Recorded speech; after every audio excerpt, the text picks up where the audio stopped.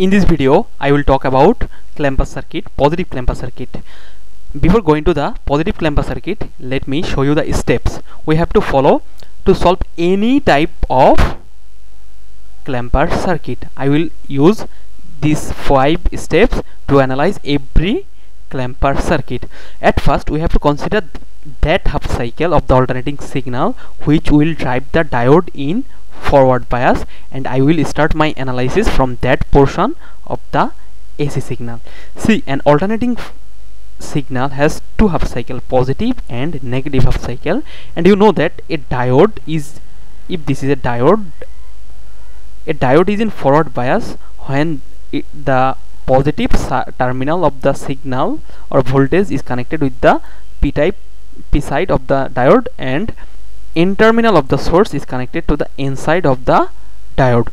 The half cycle that will set the condition, this condition in the diode, I will start my analysis from that half cycle. Okay, now as this diode is in forward bias, we can replace that diode either with a short circuit or a voltage source of 0.7 volt if it is specifically mentioned that this is a silicon diode.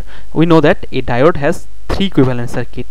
One is ideal circuit, in that case diode is replaced by total short circuit, and second one is approximate equivalent circuit, that is the diode is replaced by its built-in potential, and at that time we have to calculate the output voltage across the load resistor RL. Now there is a specific point about this 0.7 volt silicon diode.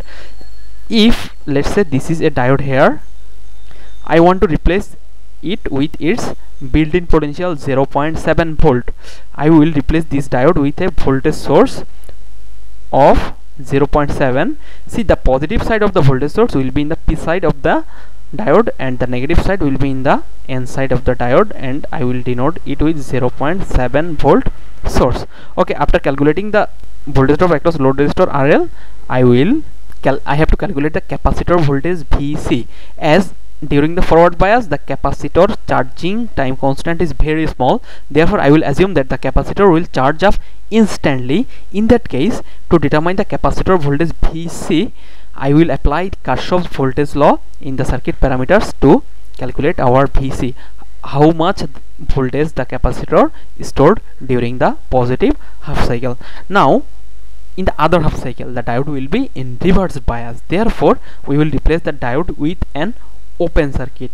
The diode is open circuit, that means that branch in which the diode is connected will be eliminated from the circuit. Okay, as the capacitor hold the voltage VC and it has a high discharging time constant tau d, therefore we will assume that the capacitor will store the voltage that it achieved from the forward biased half cycle. It will store that voltage also during the other half cycle, and in that case I will apply a Kirchhoff's voltage law to calculate our output voltage. And the third step is that I will draw our input and output waveform and check the peak to peak value of both waveform. If they match each other, then I can conclude that my circuit analysis is okay, completely perfect and accurate. Now I will talk about positive clamper circuit. What is positive clamper circuit? Positive clamper is that circuit which shift or push up the DC level or reference level of the input voltage in upward or positive direction. There is a simple way of identifying whether the clamper circuit is positive clamper or negative clamper. When the diode is in upward direction, that clamper will be our positive clamper. Now let's say I am applying this square wave in the input side of this clamper circuit. See, this circuit contains capacitor, diode and load resistor. Therefore, I can expect that this circuit can act as a clamper circuit. Now I will show you how do we deduce the output voltage and draw the output waveform with this input voltage. In our first step of analyzing any clamper circuit, at first we have to see which half cycle of the alternating voltage will drive the diode in forward bias. See, there are two half cycle, positive and negative half cycle. During the negative half cycle of this alternating or square wave voltage, our diode will be in forward biased, and when this the input voltage is in negative half cycle, this terminal will be positive and this terminal will be negative. So this diode will be in forward bias. Now let's say this is our ideal diode. So as this is a ideal diode, I can replace this diode with a short circuit, and when this diode is replaced by short circuit, our output voltage will be equal to 0, because we are taking the output voltage across this load resistor which is connected in parallel with this short circuit. Therefore in ideal case our output voltage will be equal to 0 when the input voltage is in negative half cycle. Now see, this is our positive terminal and this is our negative terminal. A current I will start flowing in this indicated direction. Therefore this capacitor will get charged instantly, and this capacitor will be charged up to a voltage level of Vc. And to calculate the Vc, we can, if we apply Kirchhoff's voltage law, we will see that this capacitor voltage will be equal to our V. Now how do we define the polarity of the capacitor? See, as the current is entering from this direction, our capacitor will be positive in this side and the negative in this side. So at the end of the negative half cycle, our output voltage is equal to 0 volt and our capacitor is charged up to a voltage of V, or the positive peak voltage. Now consider the positive half cycle here. In a positive half cycle,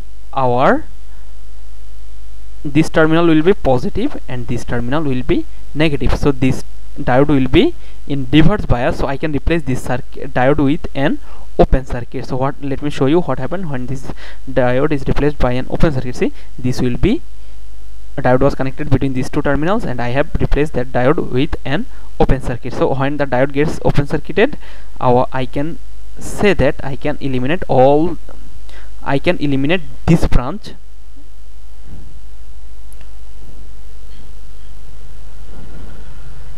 from our given circuit. Now the value of this capacitor and the load resistor are so chosen such that our discharging time constant is very high, and due to high discharging time constant, our capacitor will hold up voltage V across it within the positive half cycle of the input voltage. Now the voltage across this capacitor is V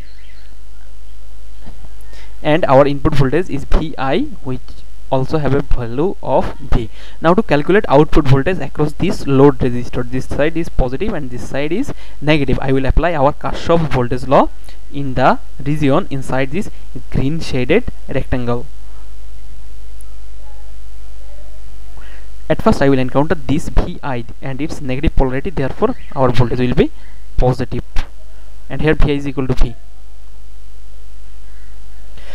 After that I will encounter this capacitor and its negative polarity, and it has a voltage of V. As negative polarity, therefore its voltage will also be positive, and after that I will encounter this load resistor and its positive polarity, therefore its voltage will be negative, equal to 0. So our output voltage in the negative half cycle will be equal to 2V.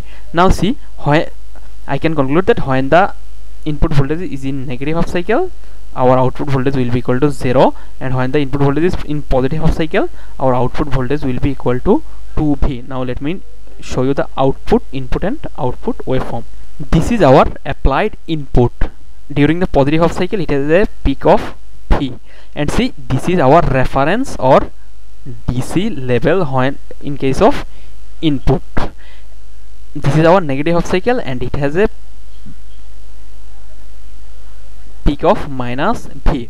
Now our positive clamper has pushed up the DC level of this input voltage such that our positive peak of this alternating waveform goes to 2V level and the negative peak touches the horizontal axis. Therefore our DC level will be at a level of plus V. From this plus V, it has a value of V and it has a value of another V, and as the clamper circuit pushes the DC level in upward direction, we call this circuit as positive clamper.